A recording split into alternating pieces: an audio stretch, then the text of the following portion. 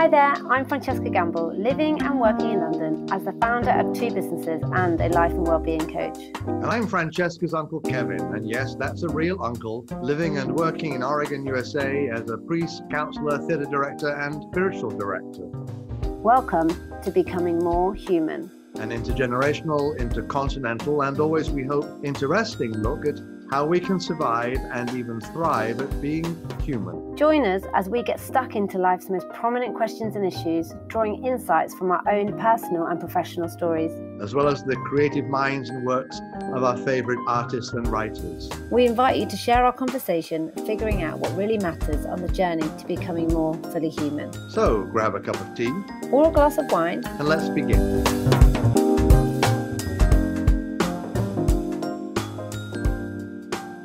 Welcome back, everybody, to Becoming More Human. Uncle Kevin, how are you doing over there in Oregon this evening? We are doing well, thank you, Fran. It's definitely autumn here. Everything is falling, and the leaves and the weather is going down and the temperature's going down. Well, this week's episode is a very special one. We have one hell of a guest. We have ex-Olympian, British-born heptathlete Louise Hazel as our special guest.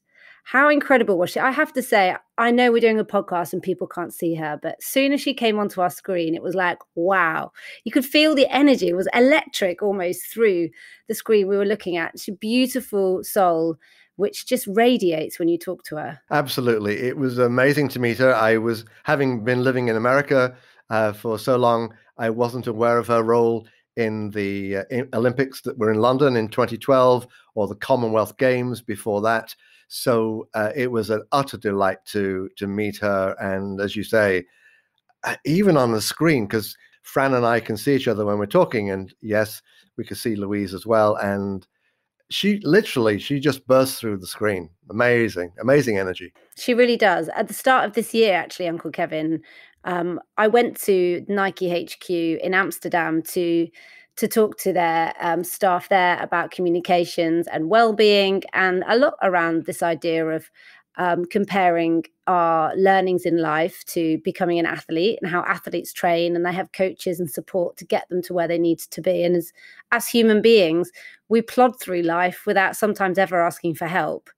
And I think the comparisons for me have always been a really nice, easy one to kind of align yourself with, you know, asking for help, building a right network around you and support. And I think during the podcast, it's something that comes through so eloquently, and something I learned a lot from her is this idea of her as the athlete, building a team around her to achieve her goals. And she was very focused, isn't she, about what she knew she needs to achieve, not only as an athlete, but now as a businesswoman. It's the practice and the direction, and also her passion for something that she loves has just changed from being an athlete on the track. She's just changed that into now being a businesswoman. But the premise of needing to be focused hasn't changed, and asking for help, supporting others. And that comes across so well in the podcast. It does indeed. And I don't see her so much just as coming across as a businesswoman.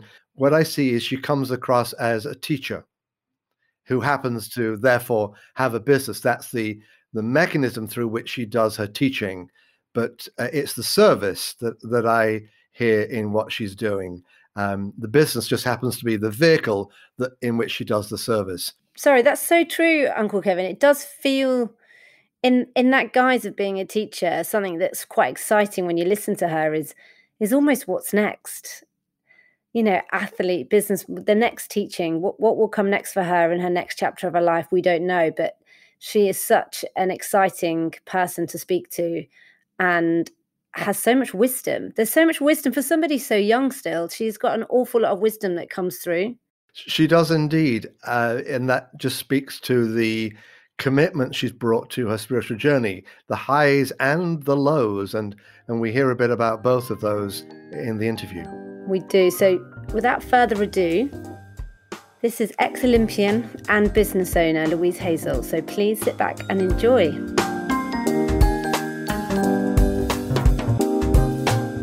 Lovely to have you on, Louise. How are you doing today? You must have had a busy morning already.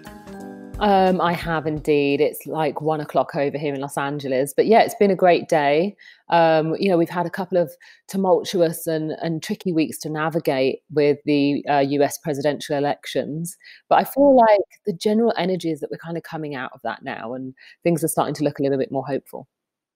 Well, we're thrilled to have you on this week's episode of Becoming More Human. I know you are super busy, a powerful woman juggling many different things, including your own business. So we are looking forward to deep diving into your personal story this evening. Now, we ask all of our guests to pick a song, a film, maybe even a piece of poetry, which means something to you. What have you chosen this evening for us? So the artist, I think, that has been very pivotal, I think, in the past 10 years of my life is Maverick Sabre. A young kid called Michael Stafford is the original name, from Ireland. Louise, I've just had to educate Uncle Kevin just before you came on. Oh, you did? Fran played a little bit to me and I really like it. This is something I'm going to actually look up. Really nice. He's very, very soulful. And Yeah. in fact, Michael and I met, we were at a rugby match, an England rugby match, way back in the year. I feel like it was maybe 2008. It was before I'd won Commonwealth gold. It was before the Olympic Games. And we found ourselves cheering on England and we were, enjoying the spirit of the game and having a few drinks. And I said to him, "Oh, I'll check out your music and see and let you know what I think of it." And we've just, been friends ever since. But every, I'd say 2 years he drops an album and I've been able to watch him, in London and see him grow as an artist and also as a person. And so when he makes his pretty much kind of annual trip out here to LA, we always make sure that we catch up. And I haven't listened to his latest album, but the one before last, I remember being in Los Angeles, I think it was around about 18 months ago.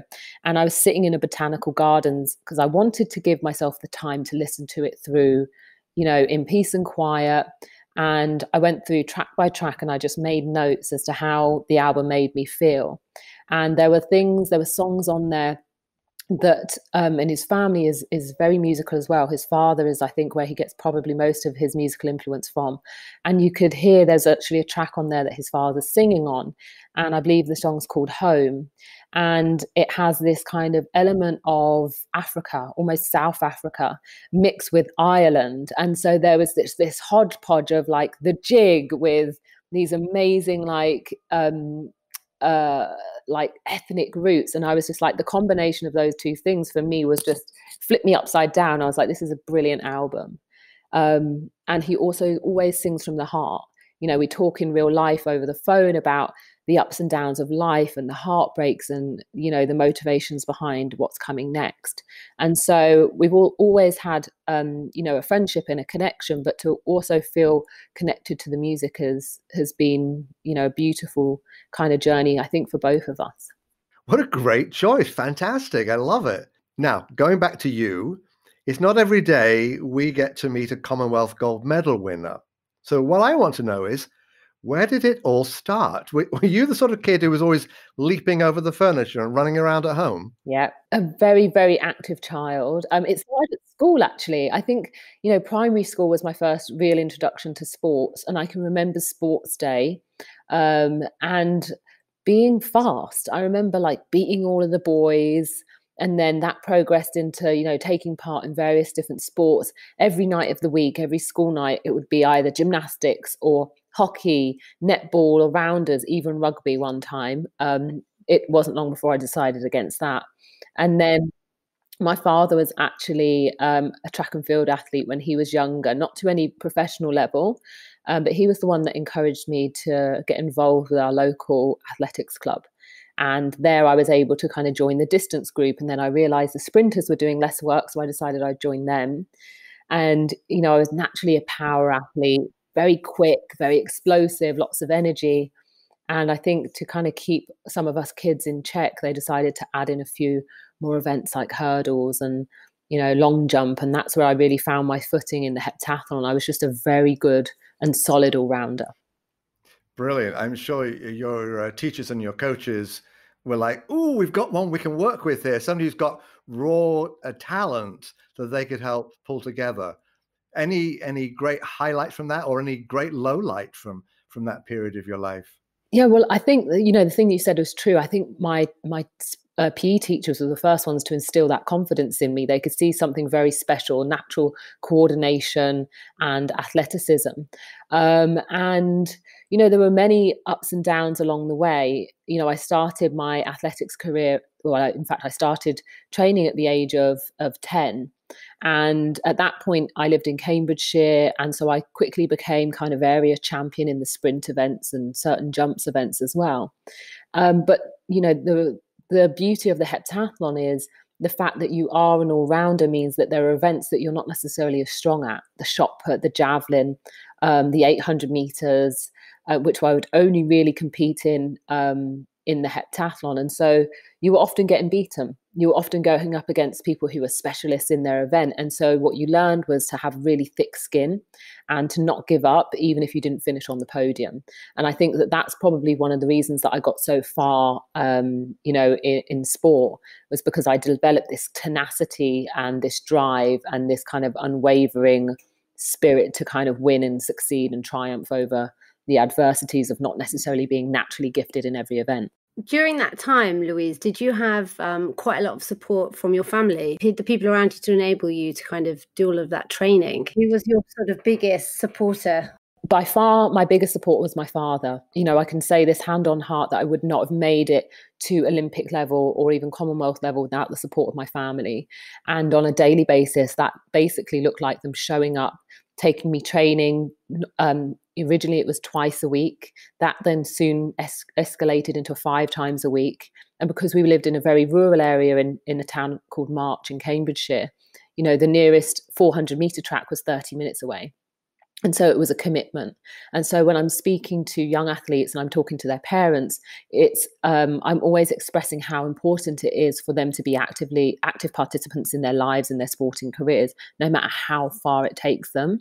Because when you're a 10-year-old or 12-year-old, it's kind of just seems impossible sometimes to progress and elevate yourself.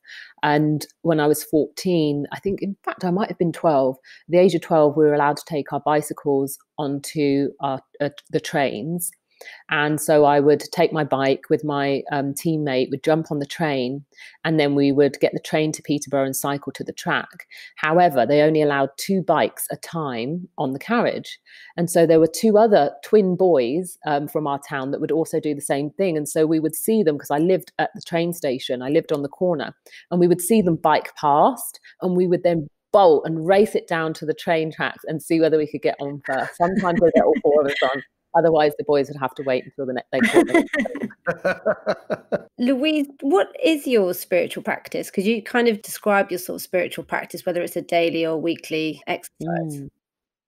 So for me, every morning I try to wake up with gratitude. And they say this, it sounds always very cliche. And I always kind of wake up and say and give thanks for, even just waking up in the morning. There are so many of my friends that are no longer with us. And I often think of their families and how they don't get to share those moments. And so just being able to wake up and, and be thankful for what I do have and the opportunities that I have every single day is one of the first things. Often I pray for my clients that I have that day. So if they're having struggles, or whether they be mental, physical, or emotional battles, personal battles, I'll always say something very quiet in my mind for them. And occasionally, not so much as much as I did last year, I'll meditate and also engage in things like hypnotherapy, which has always been great fun. So my therapist actually does hypnotherapy as well. And then church. And, that I haven't been able to go recently because of lockdown. And I'm not going to lie, I don't necessarily like tuning in online, because everybody's singing sounds much better in person. Honestly, you can pick out all of the tones when you're online. So that's been great. But I've kind of swapped out church really for hiking.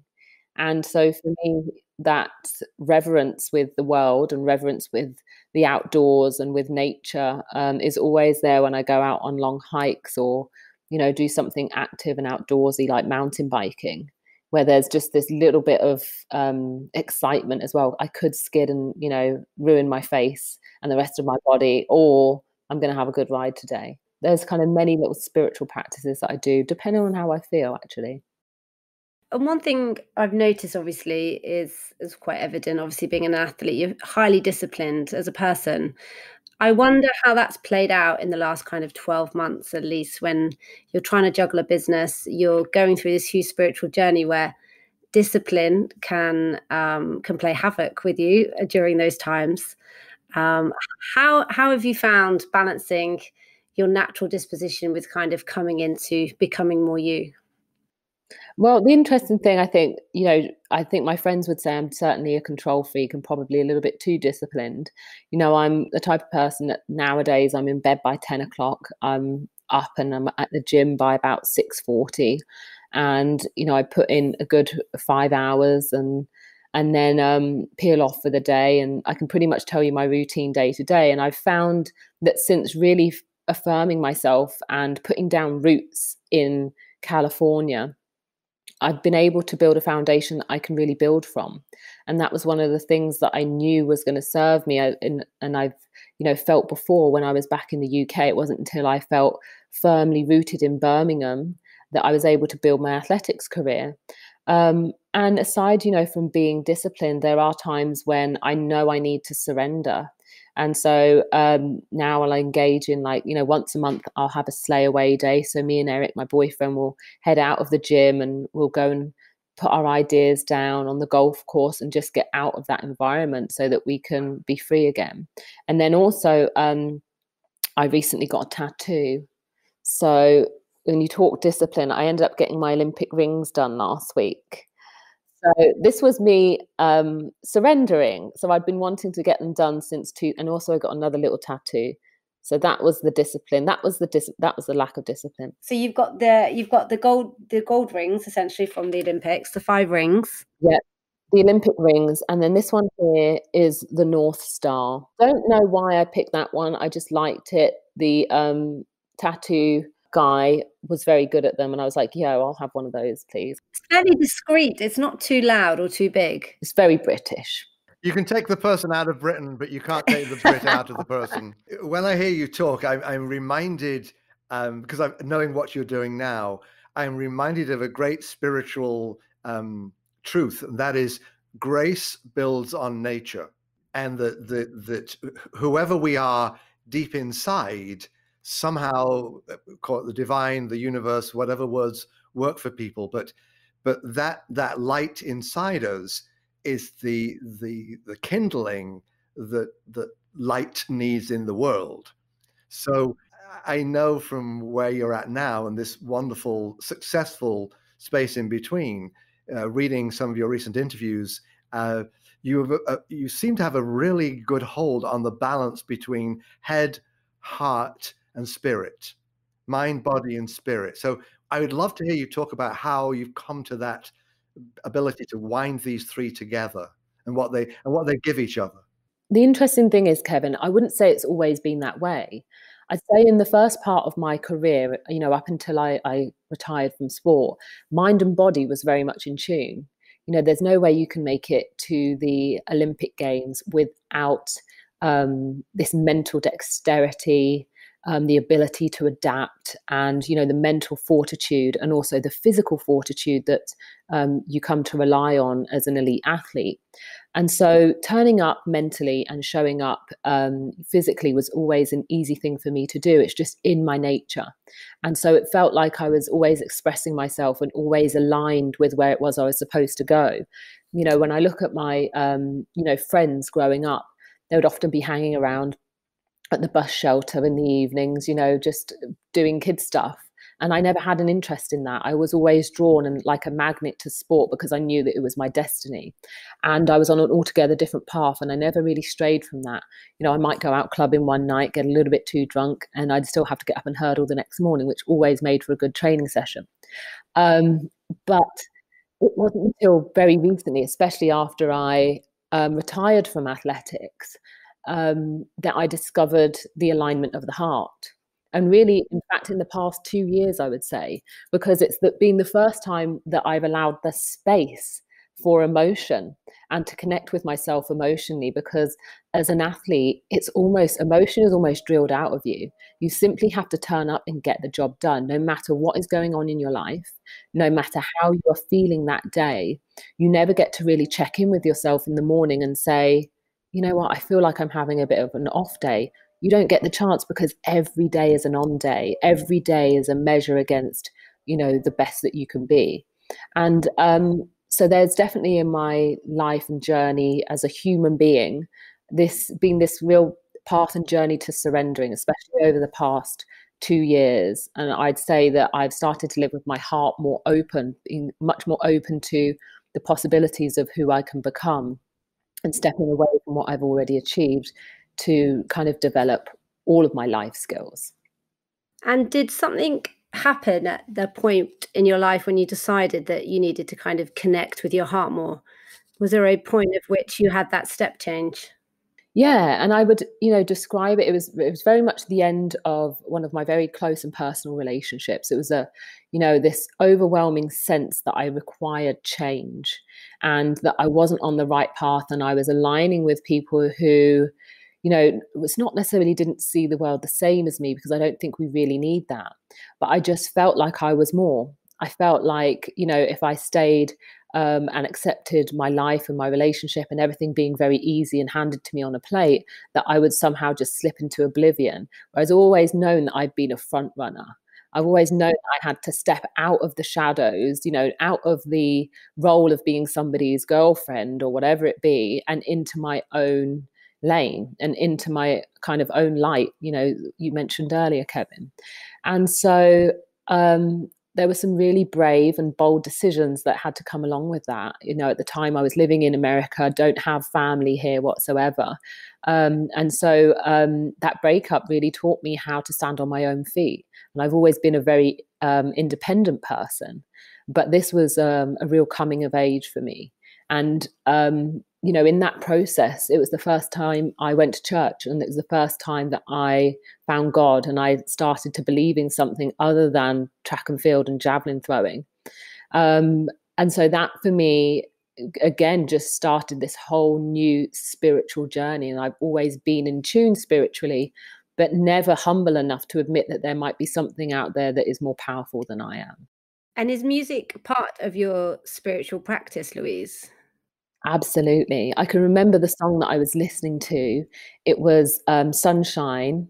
I think it was by Labyrinth, and this was back in 2010. This is a song that I listened to in the warm-up prior to going out and winning the gold medal at the Commonwealth Games. And so there are these moments, I think, in sport where music is just linked. It's inextricably linked. There's a rhythm and a pace and a vibration to it. And I can remember it being so hot in Delhi. And, there was these stories of, is the stadium going to stay up, and is the track finished in time? And so you didn't quite know what was going to be going on with regards to the organization of the competition. And I remember the lyrics of the song were, let the sun shine. And I was like, yeah, let that sun shine. I'm ready for it. Let's go. It's today. And then I can remember my 200 meters in London 2012, standing on the top bend, ready to close out the first day of competition, which again had been a roller coaster. I had a terrible high jump, a decent hurdles, a good shot put, and the 200 was the event where, I tend to pick up points. And I can remember Katy Perry singing, I think, was it Firework? I think it was Firework. And I remember singing it, and also being on the screen and singing it, and hearing, the 80,000 people in the audience singing it with me. And I'm like, yeah, I'm a firework. I'm about to show you what I'm about to do on this bend. Amazing. So yeah, music has always been there. It will continue to be there in my life, and also, in the major sporting events that come. Louise, we know that, having read some of your recent interviews as well, and obviously following you on Instagram, you've been a big advocate this year for bringing people together and also raising the vibrations of inclusivity and making sure that people are held responsible. Can you talk a little bit about your playbook? Yes. So the playbook came around as a result of an open letter that I penned to the fitness industry.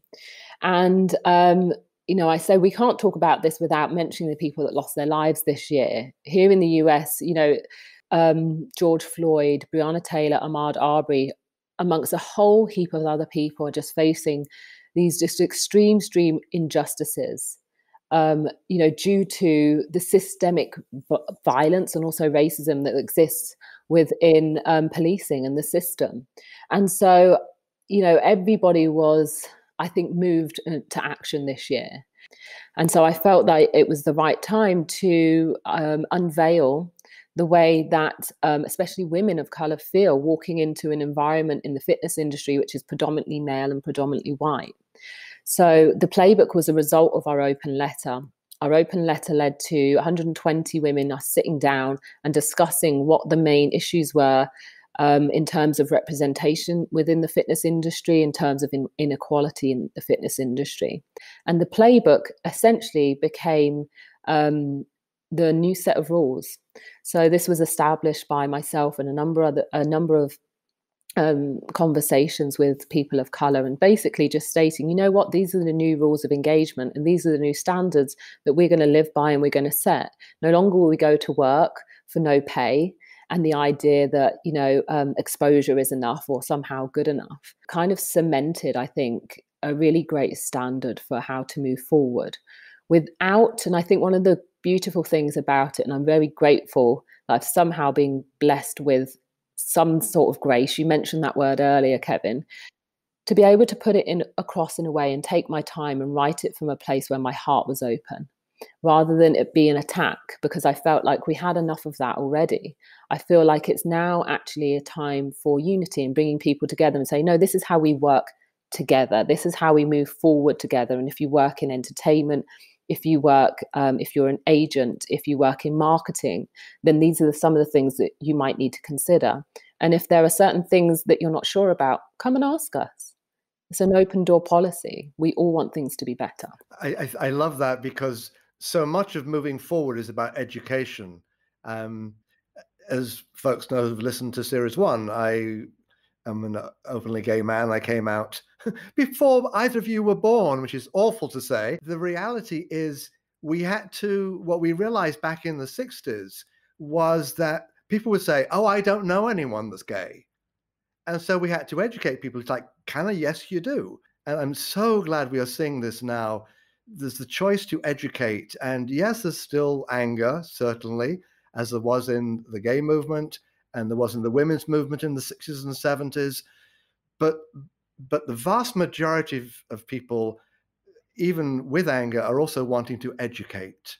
They wanted to educate and heal. Yes, beautiful. I think there's been a lot of pain.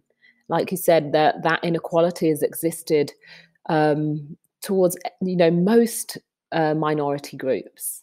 And now there's this kind of, only this year as well, we were marching for Gay Pride. And it's just beautiful to see now that not only are people turning up, I remember in Los Angeles, in fact, there was a Black Lives Matter and Pride March, and it looked like the same crowd as the week before.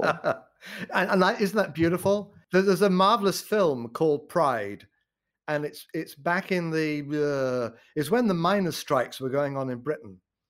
And if you want a really good feel-good movie, watch Pride, because it's the link between believe it or not, between the gay movement in London and the striking miners up in the north of England. So one can build these alliances between any groups. I'm partly a math teacher. In my part of my stories is teaching mathematics, and I remember somebody once saying about minorities, and I said, stop. If you add together all the women of the world and all the gays and lesbians and all the people who are in some way differently able, you have a huge majority. So the people who are the minority, and we need to love them into this reality, are the straight white men. And, like anyone who feels threatened by diversity, one has to have compassion for the people who are threatened. And a lot of straight white men are very threatened by the fact that when the minorities work together, we are a majority by far. And our love needs to extend, therefore, to the underdog, who has had power but doesn't know how to use it. Absolutely. Well said, Uncle Kevin. Thank you. Tell us, I believe you have a gym. It's probably Yes, closed because of indeed. COVID at the moment, but tell us about the gym. Yeah, so 18 months ago, I basically built a gym in Hollywood, and it was a really interesting thing. You know, obviously I moved to Los Angeles for the purpose of television work, and also it being the center of the world of fitness. I was like, you know what? I need to be in the midst of it. It's a personal training studio. So the type of clients we have come in are often actors, actresses, writers, producers, directors. And it's basically just been a hub and a hive for, you know, some of the most creative and inspirational people I've ever met in my life. And I basically teach them, and with, you know, our other trainers, teach them how to unleash their inner athlete. Yeah, once they first walk through the door and you tell them, oh, I've seen you before, you're an athlete, they don't believe you. But after, you know, 3-4 weeks or months of work, then suddenly they start to see this natural athleticism emerge that they didn't necessarily believe was there. Fantastic. I guess I want to ask you is, do you feel now you're first and foremost a businesswoman and athlete second? I mean, I've always really had a little bit of a head for business. Even when I was competing in track and field for London 2012, I actually lost my funding. My father passed in 2008, which left me completely, it literally pulled the rug from beneath my feet. So I was actually in my final year of university. So doing my finals, I just had a few exams left to sit. The 2008 would have been a long shot, but it could have been my first ever Olympic Games. My father passed earlier on in the year in the May. So right up until, you know, as weeks before we started and went into our season. And so 2008 was very much a write-off. My dad was 50 years old. He suffered a heart attack and then later passed away in hospital after he contracted a superbug. And so, you know, it was literally my world was just flipped upside down within months. And I was kind of left there with the pieces, figuring out how to put it all back together. And because, you know, I underperformed in 2008, I lost my lottery funding. Okay. So, yeah, and, you know, the reality of it is the politics of sport does not stop. No. It doesn't stop to support you. It just keeps going. Did you have any mental support at that time? Because that's quite a huge undertaking, having experienced death so suddenly. It can obviously takes you out physically. The impact obviously has been noticeable, but at that time, did you have anybody around you that sort of supported you and became an important part in your life to kind of build those pieces back together? Well, I think I became the rock for my family. I think I was that person who, you know, was, you know, strong. And I think the people that were strong for me was everybody at the track. You know, my high jump coaches, my long jump coaches. And I remember, you know, returning to training just 2 weeks after, and my coach is saying, you don't have to be here, you know, take some more time. And I'm like, no, you don't get it. I need to be here. Like, I need to keep going. And, you know, my father had been, like I said, my number one since the get-go. And I was like, no, we still have a mission to complete. And that journey is not over just because he's not here. His legacy continues through me and everything that he'd instilled in me. And so I ended up raising the funds that I needed and getting the sponsorship that I needed privately to take myself to the Olympic Games. And on just 2 years later, I won the Commonwealth gold. And the beautiful thing was, you know, I had 12 sponsors in Birmingham at the time. To be able to deliver them a gold medal from the Commonwealth Games as a way of saying thank you was huge, even though we didn't get gold. That is definitely, you know what I mean? that's another. Well done. Thank you. That's inspirational, and I think, I mean, it's obviously testament to you and your personality and your tenacious attitude. I wonder, with being able to sort of turn your personality so quickly into strength and turn that kind of sad time and that, you know, traumatic time that can change your whole life, and you've turned it into something positive. You threw yourself into your sport even more, despite, you know, what you were getting back from sport wasn't necessarily positive. Was there a time which you had to come to terms with the passing of your father, and has that caught up with you, or have you managed to kind of deal with that as you go? Yes, it's definitely caught up with me. So I think, the thing that I've learned as an adult is you cannot run from pain or trauma or the things that we suppress.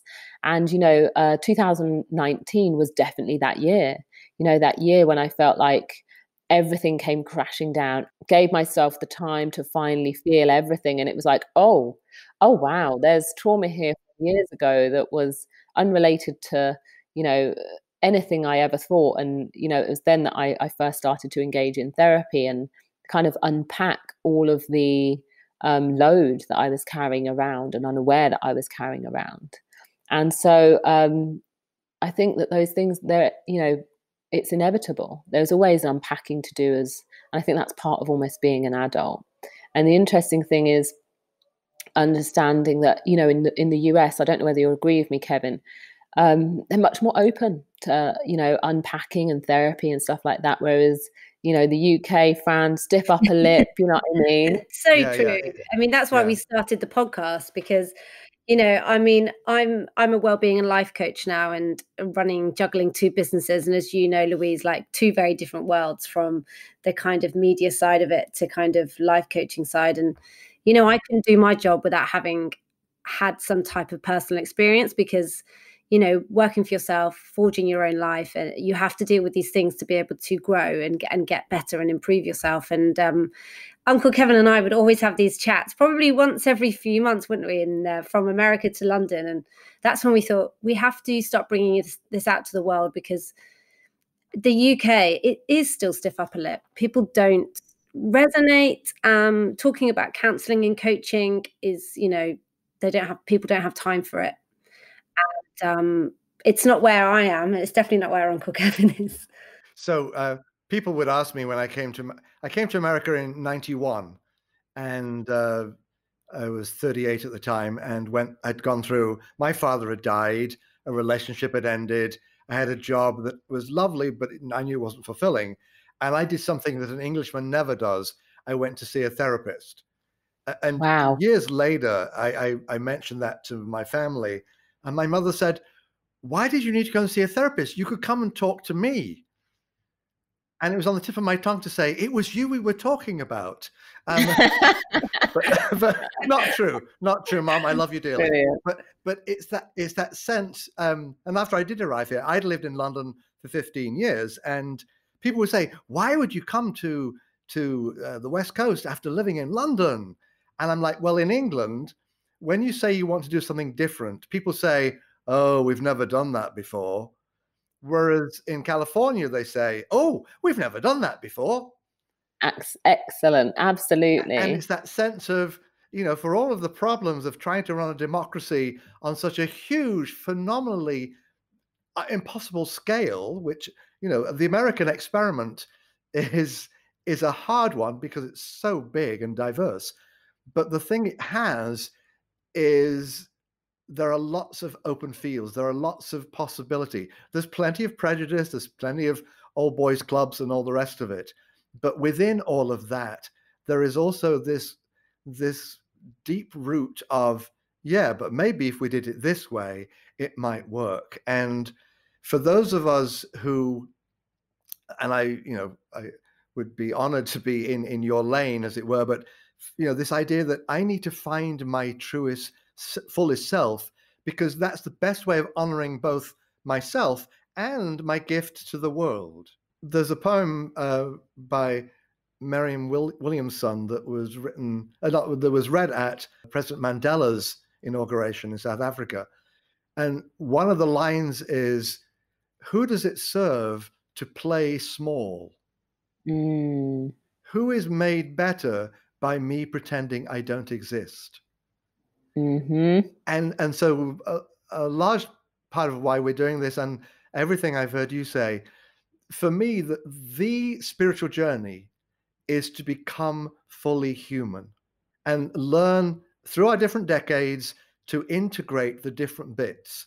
We never get it all finished. Even in my 70th decade, I am still putting the bits together.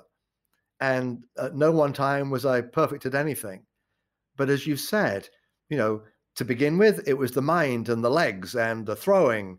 and then you add in the heart, and then you add in the spirit, and then the wisdom, and then the grace just grows. And the beautiful thing about love and grace is that it always flows out. Absolutely. And so I honor entirely what you're doing, because everyone who comes to your gym and everyone that watches your podcast and listens to everything, you're helping them become more truly themselves. And that is a gift to them and to everyone they know. Absolutely. You know, one of the words you said that really resonated then, Kevin, was honor. And, you know, our purpose is very much that. You know, when you exist in your purpose and live in your purpose, you are honoring yourself. Yeah, I love that. Thank you for sharing that. It's wicked. You are very welcome. I sincerely hope we get a chance to meet one day. I'm not going to. Oh, no doubt. I'm not promising to get on to Slay and do one of your workouts because my doctor would not approve. I'll come up in person instead. We'll go for a nice walk. Yeah. Good idea. What is your biggest life lesson to date? My biggest life lesson is that my strength is actually my vulnerability. You know, I never realized that. I didn't realize that there was any strength to be gained from being weak or vulnerable or crying until I kind of let it all out. And I was like, oh, this is real strength. Feels good. What 3 words describe becoming more human for you? Just let go. Fantastic. Do you have a guiding thought or mantra you now live by? So this one actually is probably always been with me, and it's big girl pants. And so that's when you're faced with anything that is remotely scary or triggers anxiety. It's like, I just imagine putting on my big girl pants, pulling them up, you know, all the way up to my mid waist and being like, okay, let's get to work. So there's a certain time with big girl pants. Oh, I love that. Thank you so much, Louise. You've been absolutely incredible guest to have on. So thank you for your time and your incredible words of wisdom. Thank you indeed.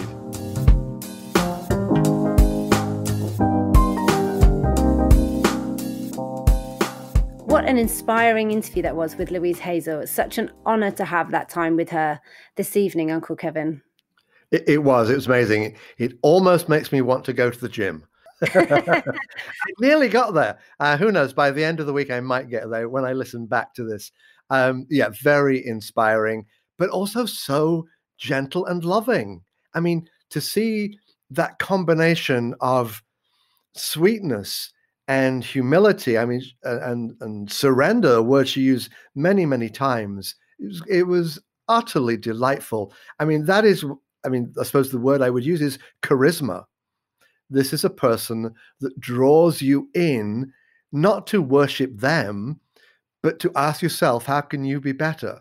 And for me, that's the exact definition of what is a good spiritual journey of service. The one thing I would love to pull out of it, though, she used the word, even when she was young, of tenacity. And in the spiritual traditions of the West, certainly, the equivalent word that would be used is fortitude. And that is about the ability, when you have a sense of your mission, your role, what the world is asking of you, whether that's your family, the bigger world, whatever, to keep going even when the bad stuff happens. And in every spiritual journey, if you think of the Buddha, if you think of Gandhi, if you think of Mandela and Jesus and anybody else you want to add to that list, they all hit blocks in their road when you could easily say, maybe I should just give up. Maybe this isn't worth it. Maybe I've bitten off more than I can chew.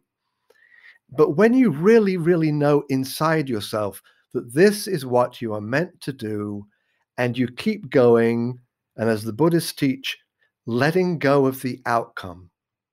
Even when she did not win medals, even when she did not even win the odd race or two, and there were many of those she talked about, she kept going. And fortitude is one of the primary virtues of the spiritual life. We have to do the discernment first, like, what am I really meant to be doing? And focus on the essence. and then look at how we can achieve that. As we said at the beginning of this interview, she's a businesswoman, but really she's a teacher, and the business is simply the vehicle for achieving that. We have to learn to separate the vocation, and I would really use that word. Each of us has a vocation, and then we look at the vehicle for achieving that vocation. And fortitude, tenacity is a really, really central gift and virtue to develop in achieving those ends, along with, as she said, humility and learning to surrender. If we don't surrender, the ego takes over and it becomes me, me, me. And what was so clear is that Louise tries to live as me for others. And a world full of people who live as me for others makes a beautiful world. That's a really beautiful way to round up this week's episode. Thank you so much, Uncle Kevin, for those inspiring words. It's beautiful to be able to hear you put everything into context in such an eloquent way and leave everybody with that kind of lasting thought, which we can go into our weekend and into our week ahead with purpose. So thank you so much. It's always an honor to do this podcast with yourself and our wonderful guests. And we have many more coming over the following weeks. So please stay tuned in and like and review and share it with any of your friends and family who you feel will benefit. Thanks so much, everybody. Bye-bye, Fran. Goodbye, everyone. We'll see you next week. Take care, Uncle Kevin. God bless. Bye-bye.